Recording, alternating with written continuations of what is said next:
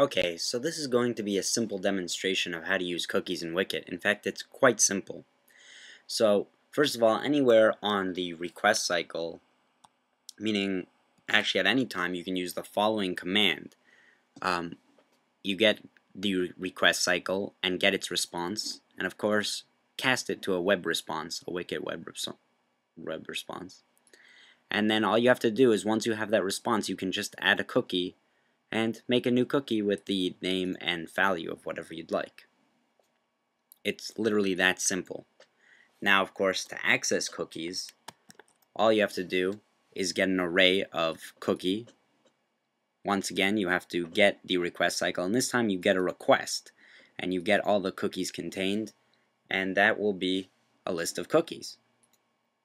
Now, of course, if you're actually within the request cycle itself, and therefore you can just do a static request cycle .get response and then cast that to a web response. I suppose either way is fine.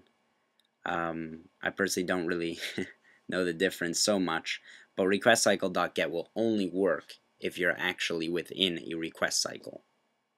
So more often than not, you might use the one on line 24 instead.